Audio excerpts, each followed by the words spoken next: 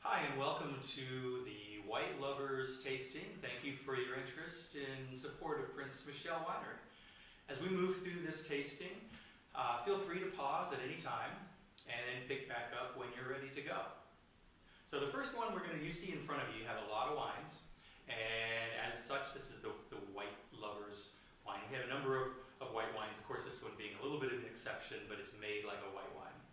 The first one we're going to taste on your list is the Prince Michel Pinot Grigio. And this is made in an Italian style, and by that I mean it's made in light, crisp, a good amount of acidity to it. It's made like that on purpose. We want this to be a really great food wine. And speaking of food, this is a wine that you might enjoy with a chicken piccata, something that has some tartness or bite as the capers come through in the lemon juice. Shellfish, another great pairing. Also, some of the softer cheeses. I'm thinking brie or maybe a little bit harder with Gruyere. But give it a smell, give it a taste. Really trying to showcase what the grape has. And this is coming to us from vineyards we work with down in the Roanoke area as well as here in Madison. So I'm picking up a lot of that nice acidity. The second wine on our listing is our Viognier. Now, as we're going through this, we're changing different varieties. Some of these might be a little bit blended, but the name on the bottle is very much the grapes that are on the inside. So this actually is 100% Viognier. Viognier is a grape that it's grown in kind of a lesser way around the world. You'll find it growing in the Rhone region of France. California, they're doing some with Viognier. Virginia has taken off. Really, in the last 20 years, Viognier has become synonymous with Virginia white winemaking. Seems to have found quite a home in the vineyards. And you can find this wine in many different styles, all the way from, what we have here was a stainless steel. We're trying to really showcase the flavors of the grape. Winemakers may also put this in oak. You may also find this sparkling. I know there's a few wineries here in Virginia that do a sparkling Viognier. So as I'm smelling this, I'm getting a certain amount of acidity like we did with the Pinot Grigio, but it's a little bit more subdued. It's a much richer style.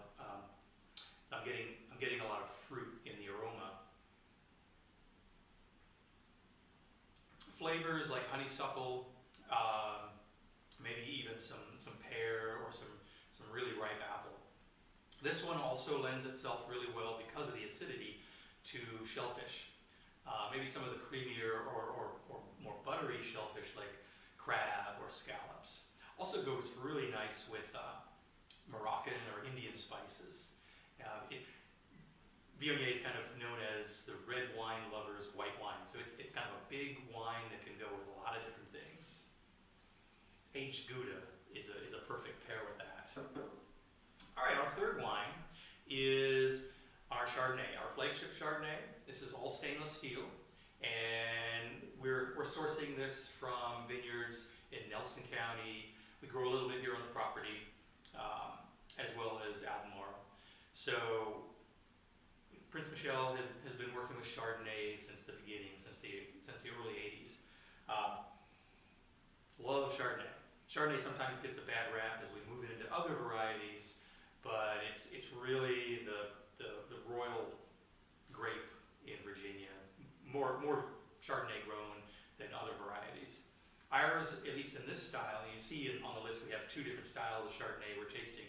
This first one is lighter. It really plays up the apple pear, maybe a little peach notes there. When I taste this Chardonnay and I'm thinking about food pairing, sushi comes to mind. Something that's really fresh, that has just loads of that shellfish characteristic, umami. Even simple buttery dishes, sauce, a chicken with some maybe Alfredo or something like that. Very nice. Okay, so I talked about our rosé. It looks like the rosé is the one outlier here. This is a rosé. It's made from red grapes. lot of people think we just take some red wine and some white wine, we blend it all together and come up with a pink wine. We're making this very much the same way that you might find in the southern part of France, along the Languedoc, along the Mediterranean. The French love their dry rosés. So this is on the drier side. It's not bone dry like say Pinot Grigio. Depending on the season, we're making this either from Pinot Noir or Merlot. This happens to be Merlot. So we're really picking up a lot of strawberry and raspberry characteristics. But again, all stainless steel. There's a nice acidity here. It's a great food wine. But there's a fullness in the body that we haven't gotten with these other wines. Kind of a mouth-filling. And, you know, I'm thinking of charcuterie board, where it's, you know, different types of dried meats as well as cheeses. Even rosemary flatbread. I mean, this is a really versatile style of wine. A lot of people do rosé with their pizza or their salad. Just try to stay away from vinaigrettes. It's a tough marriage. Our fifth wine is our Mountain View Petit Manseng. Petit Manseng, much like the Viognier, is a grape that's grown in a much lesser extent than perhaps some others. And a lot of people don't know Petit Manseng. Petit Manseng is a grape that comes to us from southwest France, the Pyrenees region, high up in the altitude there. And it's a tiny little grape. It grows in loose clusters, which makes it great for growing in Virginia.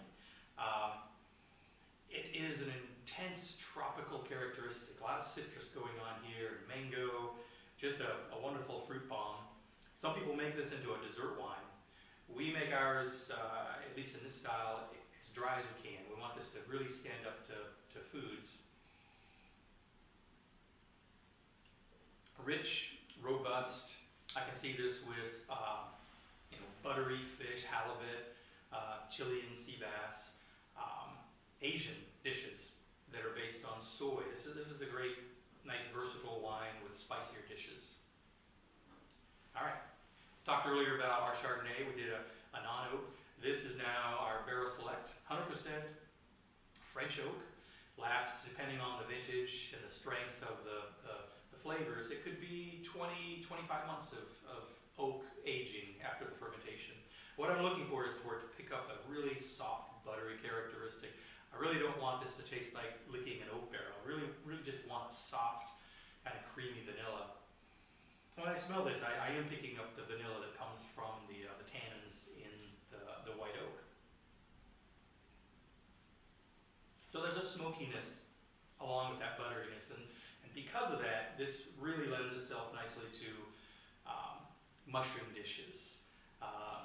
Even grilled and smoked cheeses seem to kind of marry really well with this. Wild game, some of that kind of savage flavor that comes from wild game.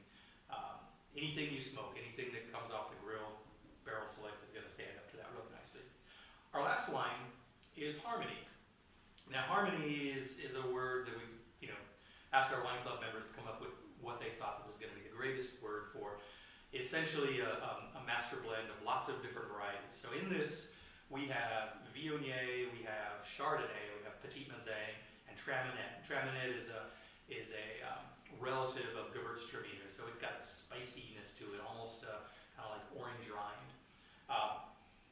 Because of all the different varieties that are blended in this, it really takes on its own personality. It's kind of a you know, symbiotic relationship. All of these different varieties coming together to make an even better wine. So anything from shellfish to buttery cream sauces, maybe even to late pasta dishes with cream. That's a fun one to make as well. Well, that concludes our tasting. I'd like to encourage all of you to chat with one of our sales associates to find out more details on how you might be able to join one of our wine clubs, as we offer club members some really great discounts on these wines. It's been a pleasure. Cheers.